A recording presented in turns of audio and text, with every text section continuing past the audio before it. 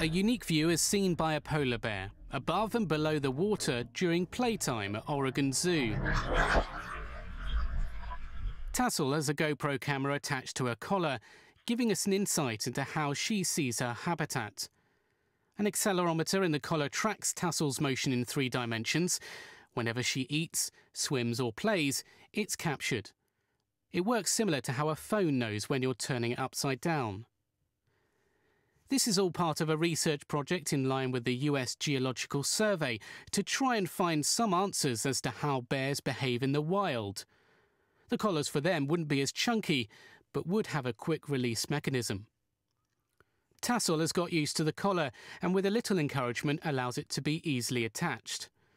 It's hoped the research will help find out more about polar bears and how they are reacting to their changing habitat as it is affected by climate change.